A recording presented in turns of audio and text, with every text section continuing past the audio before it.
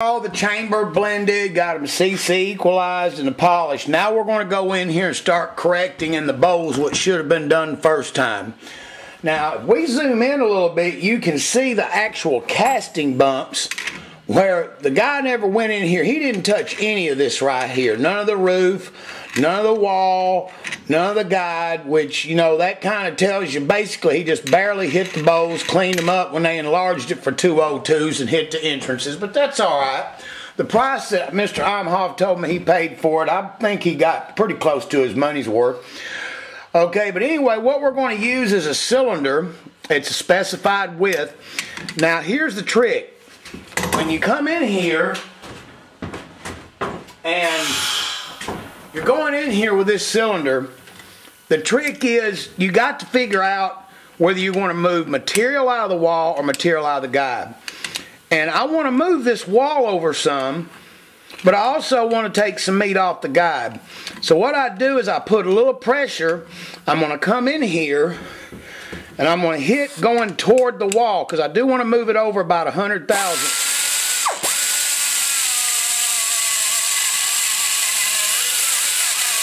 Notice how it's coming over and hitting them casting humps. It won't reach down to it. So I've got to move this wall to accommodate it, but now I've got to start. I got the wall dug. Now I've got to come over here and hit on this guide.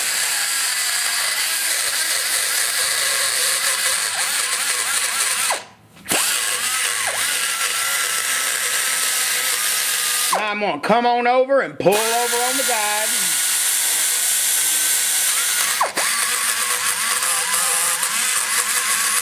Okay. So I've got me some meat, and if I take my hand, wow, that's a good 100,000th ditch I just dug. Now what I got to do is come in here, and with this tool, I got to move this wall over right here, so I can get in there with an edge to straighten it out.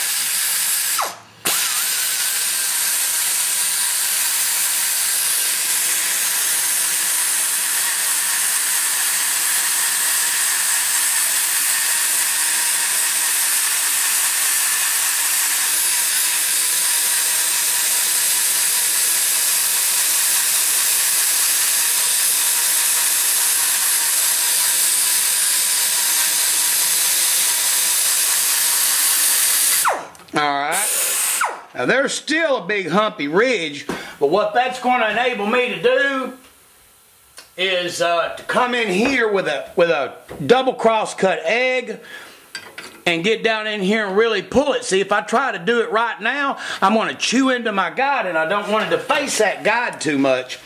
But at the same time, I've got to take this and kind of blend out the sharp edges of the guide.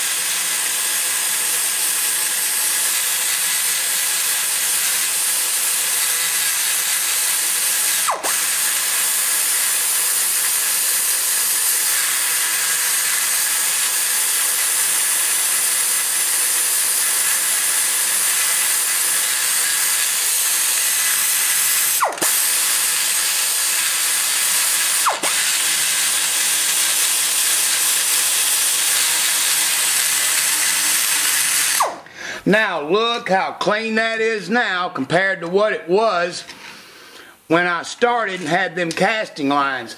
Now the next trick, I'm going to have to reposition the camera, guys. Hold on a minute. I think I can do it like this. I'm going to come in here and I'm going to pull under, and I'm going to pull that out, because if I don't move this over, this is, I wish that I had 3D where we could see it, but I want to come in here and pull this in, because there's a big ridge overhang right here where I dug that.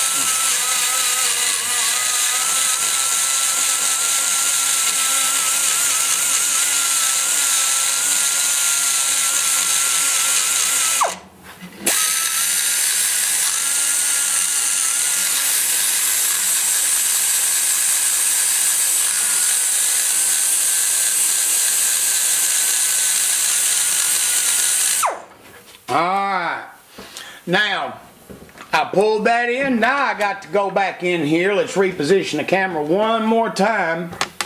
I think I can show you what I got to show you in this shot if I can work my hand around it. I hope my hand don't get in the way, fellas. So I'm going to come in here and start digging the casting flash out.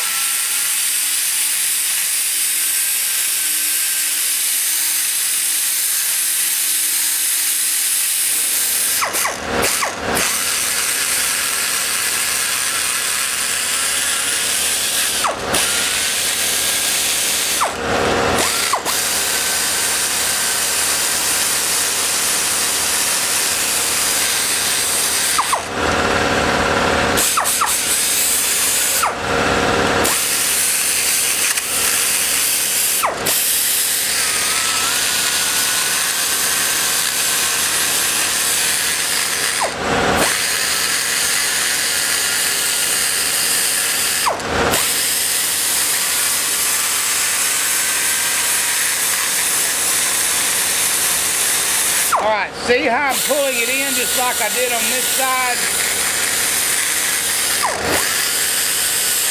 And it just takes a lot of back and forth pull. See how I'll come here, then I'll come here.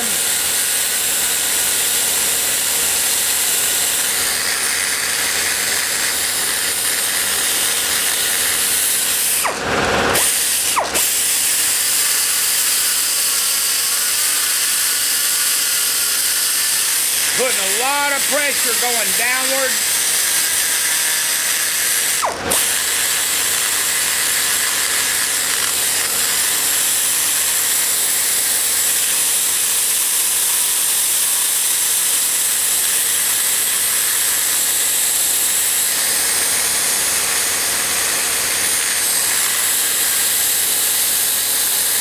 Now,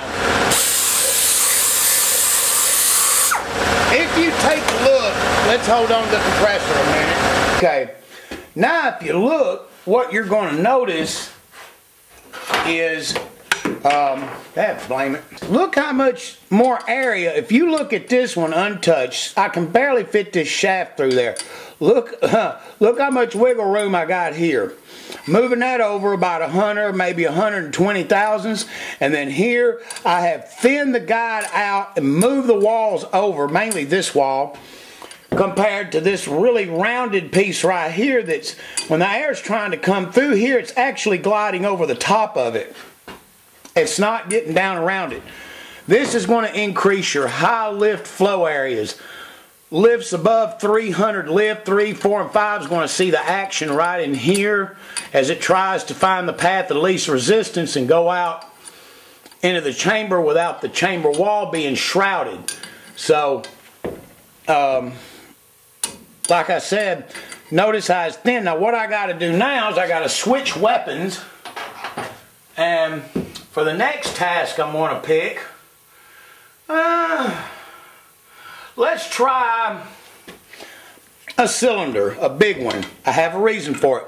I'm going to come in here and pull that tail of that guide in.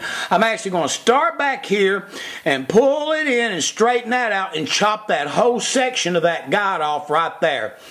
And then bring the height of it down to finish forming the bullet nose. Then, here's where one of the tricks are. And this is where it gets tricky, because you got to really watch it here, because this is where you can tear the head up.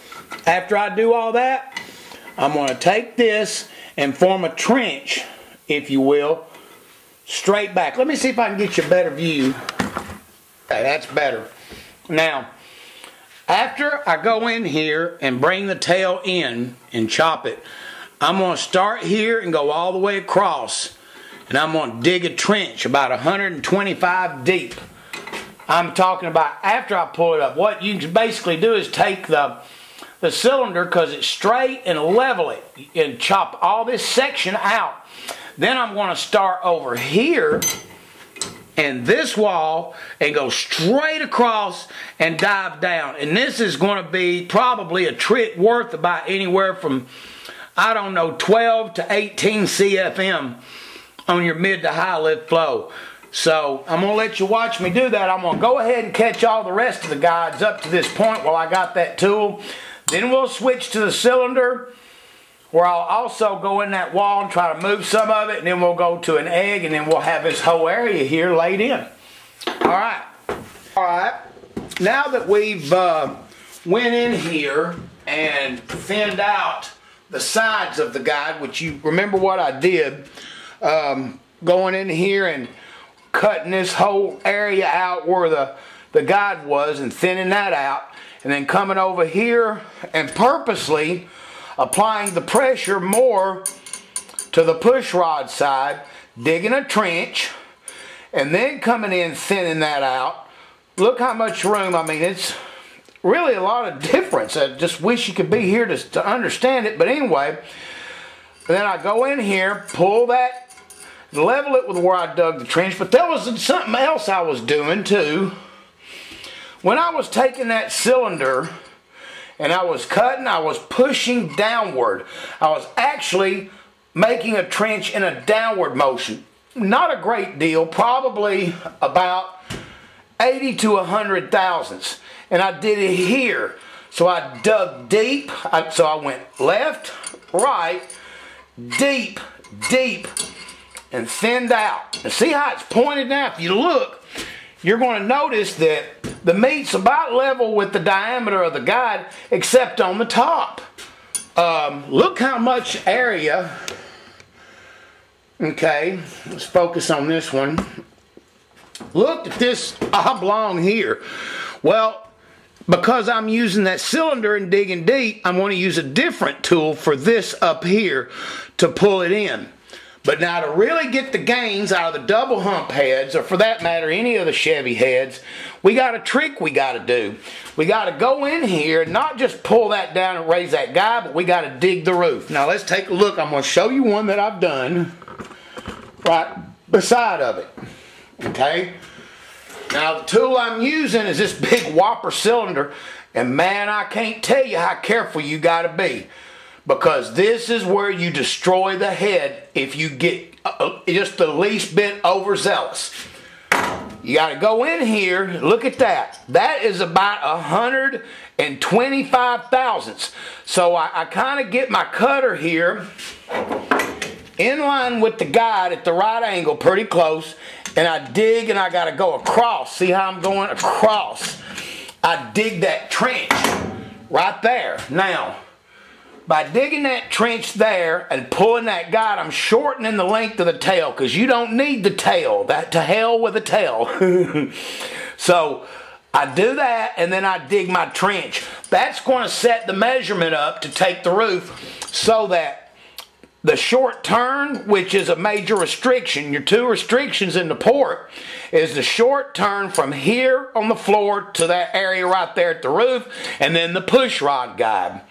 So that's where you get into using math, because there's a ratio, okay, of the width of the push rod bulge versus the height of the short turn of the roof to there, and the expansion rate that it has to make in order to turn that air, and it is absolutely cubic inch and RPM dictated.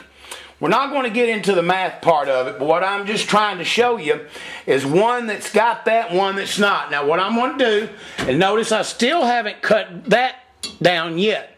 So I got to start at the very back, dig the trench, and pull it forward. What I'm going to try to do, and this is going to be real hard because you guys know how much I want to get you in there, but it is so hard with this camera to focus it. So I'm going to stop the tape right now and switch to another tape before it goes any further and we start digging.